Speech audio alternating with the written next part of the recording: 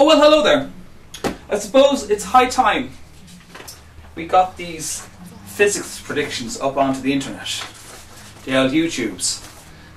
Right, I'm going to start as always with the ordinary level. The most likely topics you're going to get this year in order are: number 1, electricity, voltage and wattage; number 2, sound waves; number 3, magnetism and conductors; number 4, Newton and acceleration due to gravity; number 5, nuclear fission / fusion; number 6, radioactivity; number 7, total internal reflection / refraction; number 8, heat transfer.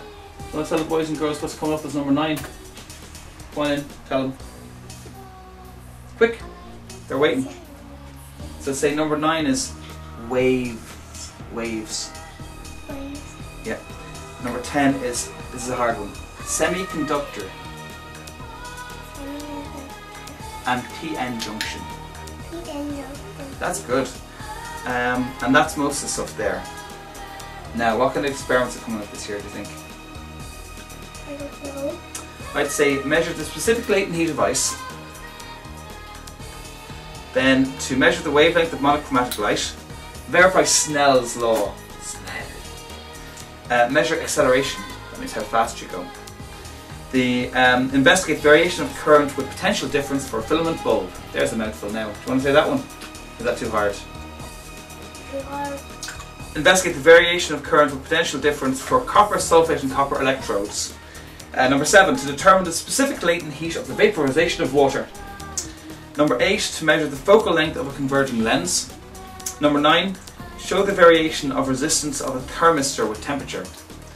And number 10, verify the laws of equilibrium for a set of coplanar forces. This is a tough subject, isn't it? Right, higher level.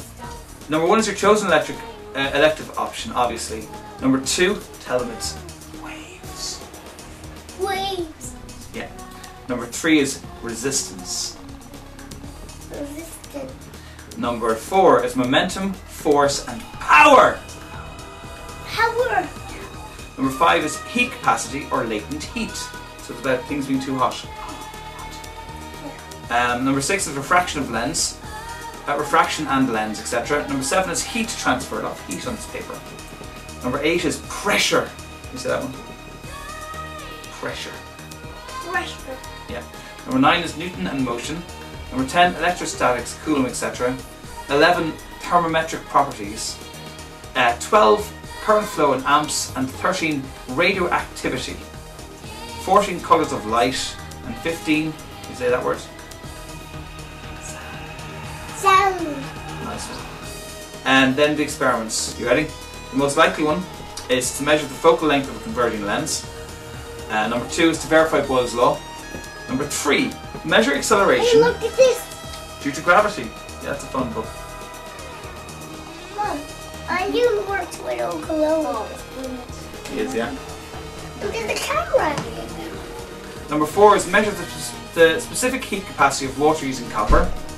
5 is measure the focal length of a concave mirror. That's all my drink. Helps keep me sane while doing predictions for Leaving Cert.